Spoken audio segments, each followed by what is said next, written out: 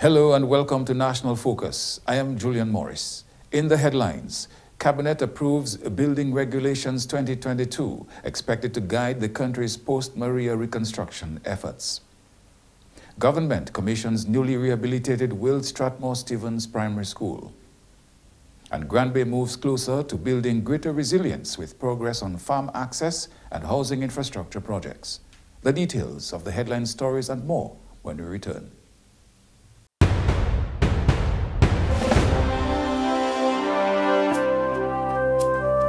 This is CARICOM Secretary General Irwin LaRock. I took the jab, the COVID-19 vaccine.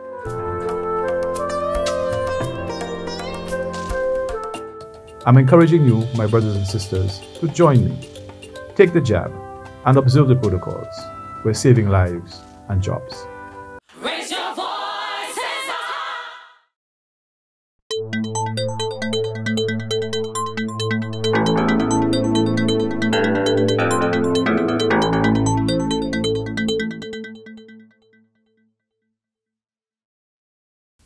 Welcome back. Cabinet has reviewed existing building codes and approved the Building Regulations 2022 to guide the country's post-Maria reconstruction efforts. The approved building codes are expected to strengthen the Physical Planning Act, which already contains requirements for any planning development. Since Hurricane Maria, Dominica has sought to rebuild using more stringent construction codes, as there was a felt need for more strict regulations for different types of construction. Post-Hurricane Maria, there were a number of consultations. There were discussions with the Builders Association, the Architects, the Engineers Association. We had the input of the OECS Commission.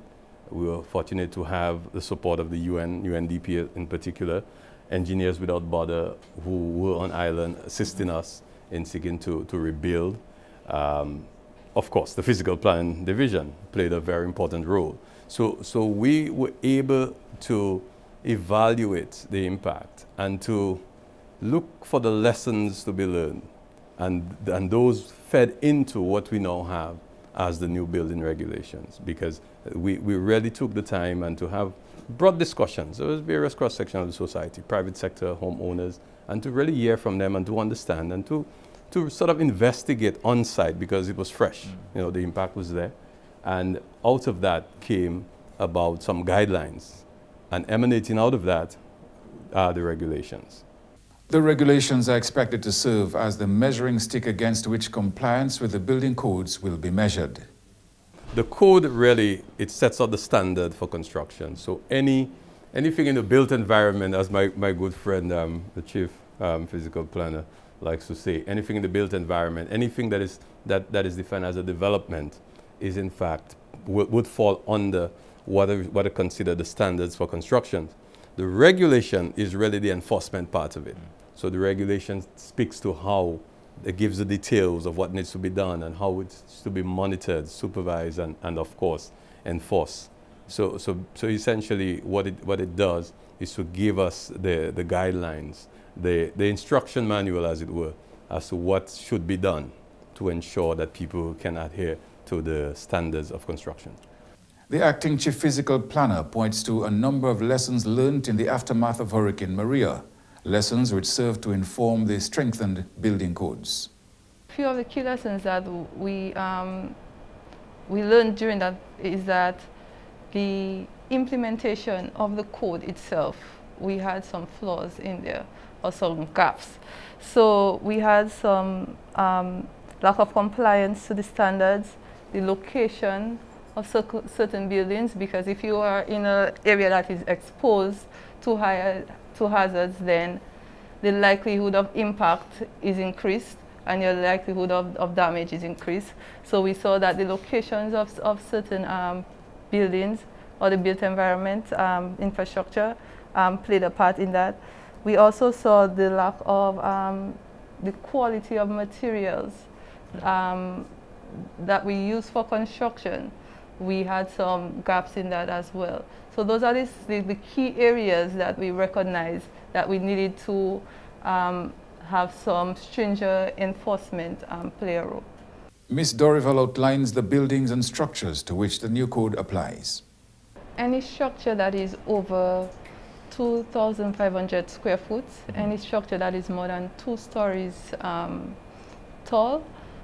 Any structure that is for commercial purposes, industrial purposes, institutional purposes, engineering works. So a city fence wall would have to go through the rigors of the code as well. All structures fall under the guidelines, but there are categories. Now, Section 18 of the code, which refers to small structures, is also what we call the building guidelines. And what we did after Hurricane Maria is we also had the Dominica standards for housing. The guidelines to the Dominica housing standards. That document is directly taken from the building guidelines. So that is to help the everyday homeowner with how to repair their roof, what are the standards for your roof, what are the standards for your foundation, how wide your kitchen windows need to be for ventilation. And so those aspects are detailed in the Section 18. So technically, all structures fall within under the premise of the code, but it's just the different categorizations. Right. Differently. The government of Dominica commissioned the newly rehabilitated Will Strathmore Stevens Primary School on Friday. The students will now have a more enhanced learning environment as the government of Dominica continues to create child-friendly schools across the island. The Will Strathmore Stevens Primary School was damaged during Hurricane Maria in 2017 and got a facelift as the government of Dominica and the government of Canada jointly financed its rehabilitation. Senior Minister Honorable Reginald Austri says the investment that the Dominica Labour Party government is making provides a solid foundation for improving student learning and performance and supporting the students as they grow and learn. Ultimately, we want to see students succeed in schools and establish the skills, the knowledge, and readiness they will need to contribute in adults in a challenging world. By developing a healthy school environment, we can set students up for success in the classroom and beyond. All available research points to the fact that when students feel safe and confident in a school setting, they miss fewer classes and are less likely to engage in risky or antisocial behavior and achieve higher performance levels. Other benefits of a healthy school environment include increased parental involvement to the school activities and higher staff morale and productivity. Minister for Education, Human Resource Planning, Vocational Training and National Excellence, Honorable Octavia Alfred, thanked the development partners for the assistance given during the construction process. The government of Dominica is grateful to our partners for delivering this impressive new structure that truly caters to the needs of the entire community. We believe that 4 essential components of a healthy school environment are appropriate classroom learning experiences, firm and purposeful school management, supportive parents, and a welcoming school environment. This building has certainly satisfied the need for a welcoming and safe learning environment. Minister of State in the Ministry of the Blue and Green Economy, Agriculture and National Food Security, Honorable Gregory Revere, says when the government of Dominica makes a promise to its people, it keeps the promise. He says this is evident with the rehabilitation of the Will Strathmore Stevens Primary School. This is another major achievement in the constituency, an achievement that brings to light the principle of a promise made, a promise kept. Certainly, when this Labour Party administration makes a promise, it keeps it. And standing here today is testament, evidence, proof, and witness to that fact that when we make a promise, we keep that promise. Minister Revere called on the teachers and students of the school to take care of the gift given to them by the 2 governments. Margot Nega, this is our school. This is our school. And we have to take care of it. The Will Strathmore Stevens School is more appealing, more conducive to learning, more friendly, teacher-friendly. And of course, it is a more resilient school. We have to take care of our school and take care of its surrounding. We have to plant flowers, beautify the area. Let us come together as a people and give back to the school. It's not all about what I can get, but what is it that I can contribute to the success of the school. Member of Parliament for the Marigot constituency, Honorable Lennox Linton, expressed gratitude for the newly rehabilitated primary school. I stand as the parliamentary representative for the Marigot constituency, pleased to say how grateful Marigot is for this refurbished institution. $2.1 million was spent to complete the rehabilitation of the Will Strathmore Stevens Primary School. You are watching National Focus. More when we return.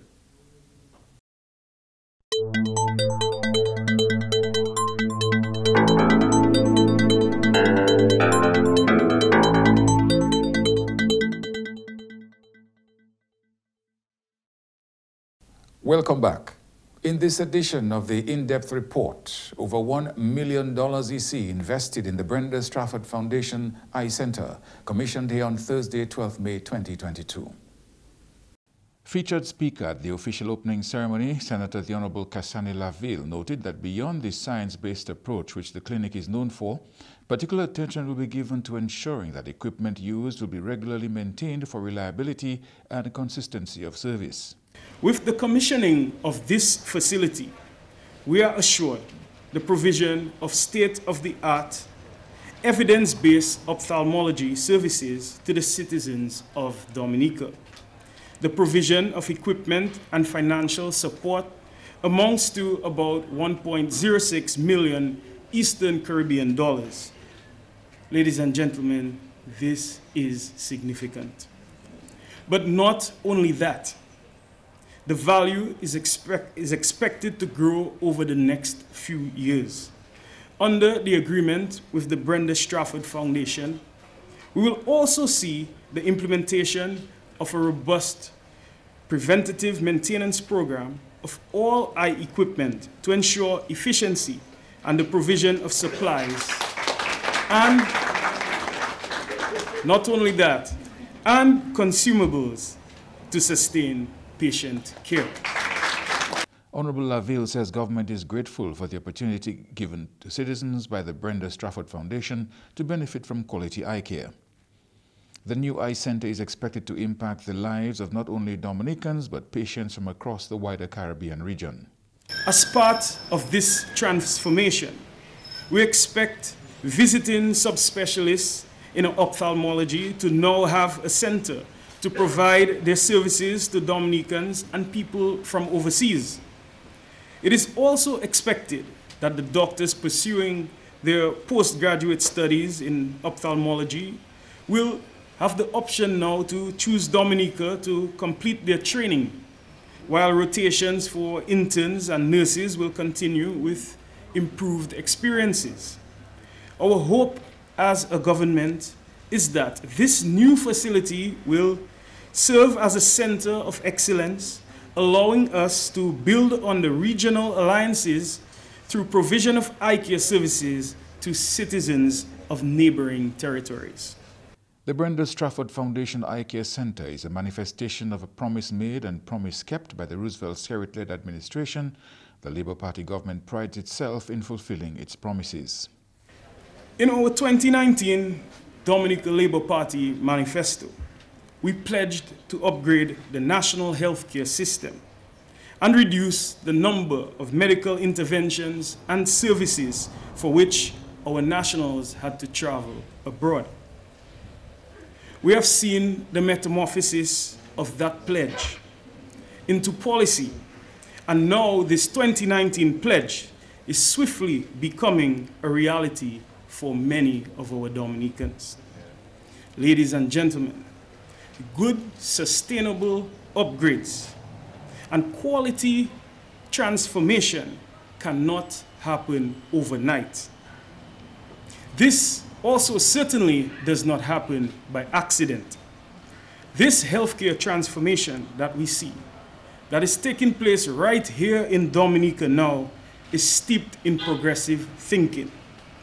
The minister says this transformation taking place in Dominica's healthcare system is a result of compassionate listening to the plight of Dominicans and the recognition of that basic human right to have access to quality healthcare.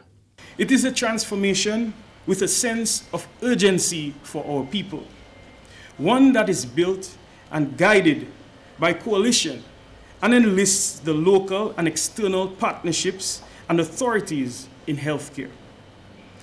We are taking a truly sustainable approach with strategic vision and enabling actions to generate results that will improve the service and care for our people.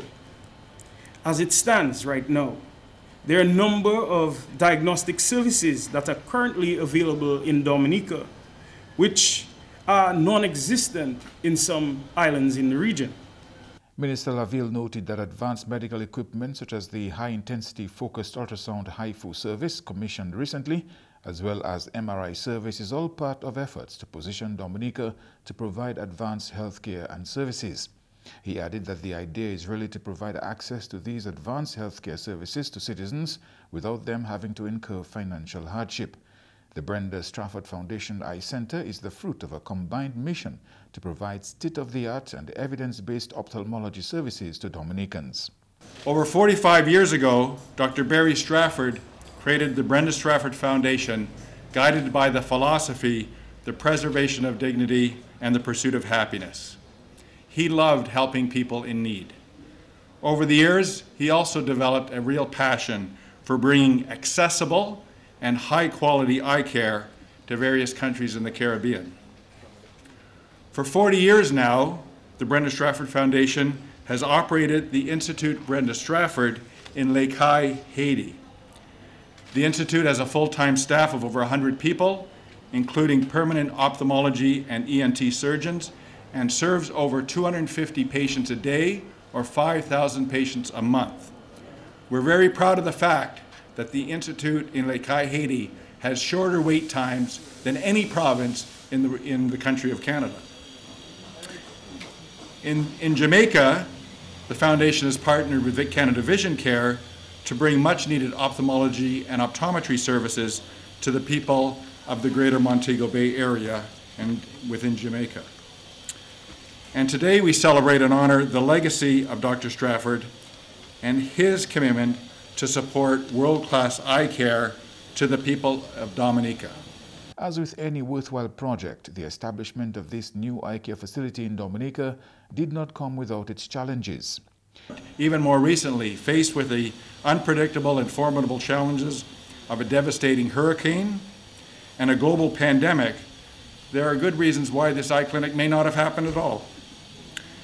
But this world-class state-of-the-art eye center now stands in tribute to the resilience, perseverance, and commitment of all of the partners here today. The Dominica Hospitals Authority is looking to raise the bar in terms of how services provided in this new eye care center. It is the intention of the Office of the CEO to take the following proposal to the board: that with effect June 1st, 2022, there will be a moratorium on all private elective admissions for the next 3 months. During this time, we will use the full capacity of the department towards reducing the waiting times for appointments and reduce the waiting list for elective surgeries, especially cataract surgeries. We want to reassess all patients on the merit of need and not ability to pay.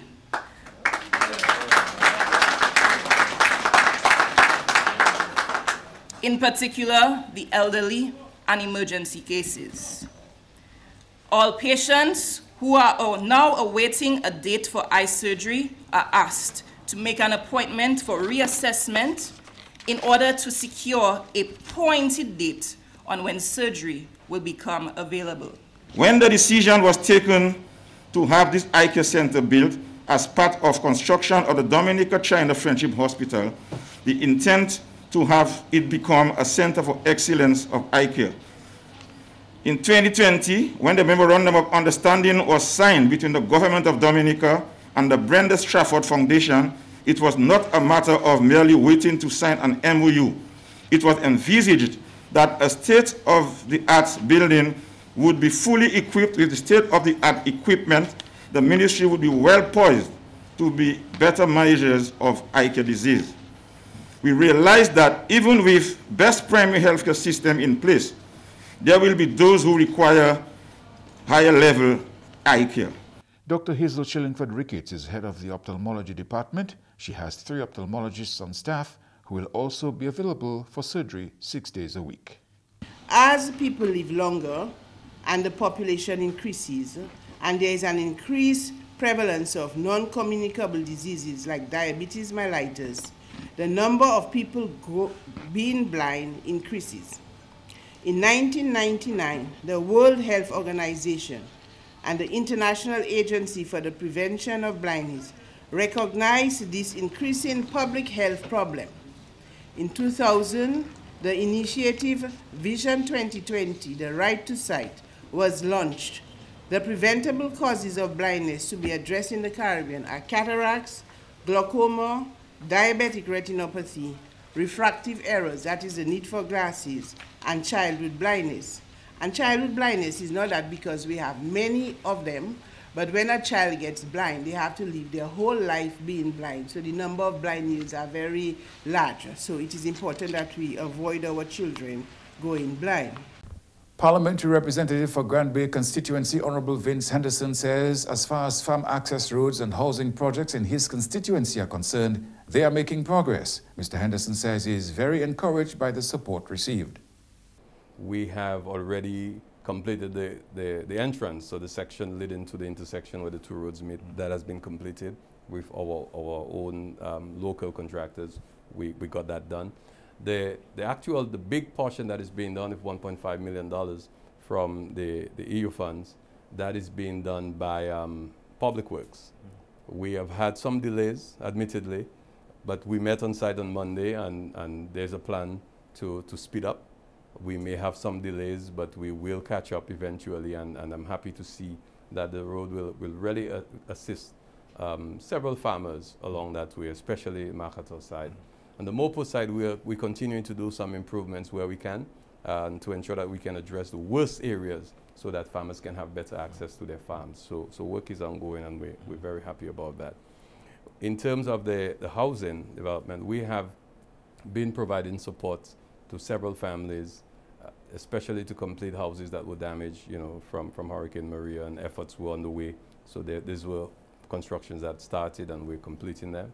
So we are doing our own support, direct support to families, and again, with the approval of recent assistance we received, we've been able to execute that.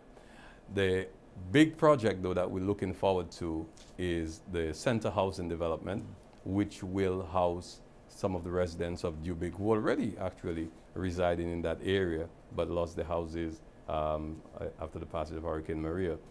But the residents of Grand Bay will benefit directly. So work has started. Some contractors have been on the ground and moving on. The site has been prepared, and we're seeing that some work have started. We're really looking forward to that project, because it is not only housing.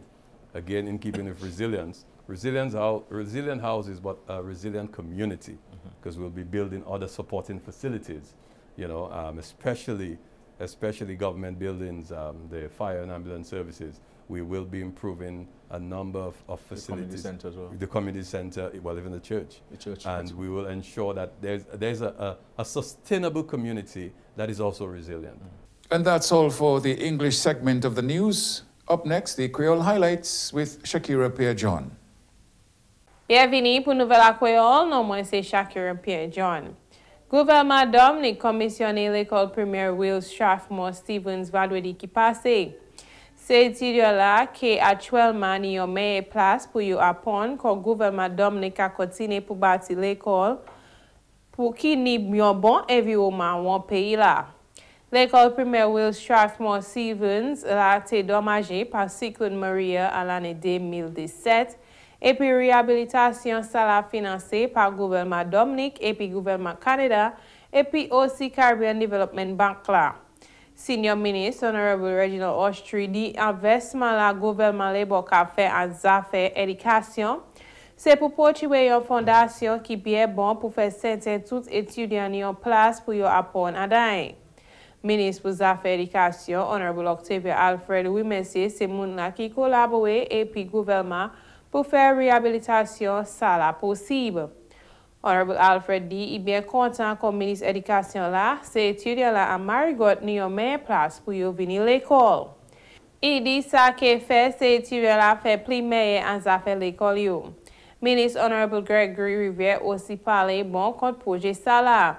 Il dit le gouvernement là fait yo promettre ba moun yo ka chen promettre ça là et puis l'école primaire Will Strathmore Stevens c'est évidence que gouvernement là ka chen promettre yo. Ministre Rivière qui a sur tous ces teachers là et puis ces étudiants là pour chen cadeau ça là bien bon. Il dit yo que planter fleurs et puis chen environ là net tout le temps. Aussi, même parlement là pour constituency Marigot, Honorable Lennox Linton, pour l'opportunité là pour remercier le gouvernement Dominique et puis le gouvernement Canada pour réhabilitation de l'école primaire là. Il aussi créé asio pour faire certain yo occuper l'école là. Réhabilitation de l'école primaire Will Strathmore Stevens s'est faite à valeur $2.1 million. Mercredi semaine passée, le gouvernement aussi commissionné de l'école à l'ouest pays là. Étudiants de l'école primaire Delis et puis Monjon aussi dans l'école 9 pour poursuivre un environnement qui est bien bon pour apprendre. Le gouvernement continue pour investir en éducation à Dominique. Quand après le cyclone Maria, il a pile l'école est réhabilitée et puis il a bâti l'école là pour le changement climatique. Quand Dominique a son mission pour venir pour les pays là à la terre qui s'apprend changement climatique. À d'autres nouvelles, le gouvernement Dominica a recognisé le niveau d'activité qui est bien nécessaire pour développer l'industrie touriste là. Ministre pour les Affaires touristes, Honorable Dennis Charles, parlait de ça et puis ces actions-là en l'adresse li, que le ministre du tourisme là a mené attention à ce tourisme à Dominique. Moi là, pour mener attention à ce tourisme, qu'a observé pendant le mois de mai toute l'année. Pour moi, ça là, le ministre du tourisme là, a pays bien nécessaire pour mener attention à ce plan yoni pour prendre l'avantage de l'environnement là. Le ministre du tourisme là dit, les gens qui engagent dans le secteur tourisme là besoin de soignement. Honorable Charles dit, Discover Dominica Authority prend charge là pour poursuivre les gens qui offrent service en tourisme industriel là pour et puis soignement qui est bien critical à comment pour yo deal et puis customer.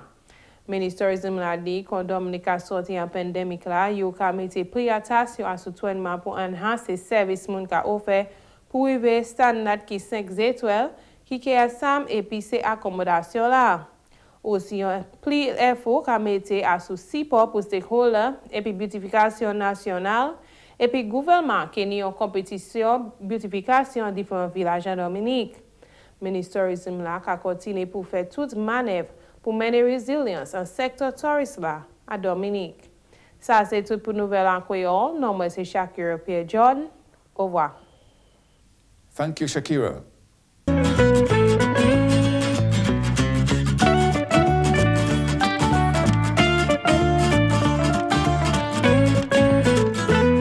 And now for your weather update. Moisture and instability trailing a tropical wave are expected to produce an increase in cloudiness with brief showers over the island during the afternoon. Most of the shower activity associated with this wave should remain to the south of the region. Breezy conditions will be maintained. Additionally, an increase in dust haze is expected across the area throughout the day. People with respiratory sensitivities should take precautions to avoid complications. Slight to moderate seas are anticipated during the next 24 hours. With wave heights peaking to 7 feet in eastern coastal waters. Small craft operators and seabathers are advised to exercise caution.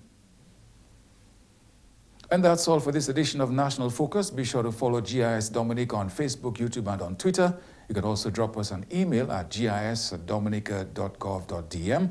From all of us here on the GIS News Production team, I am Julian Morris. Thanks for watching, and remember to stay safe.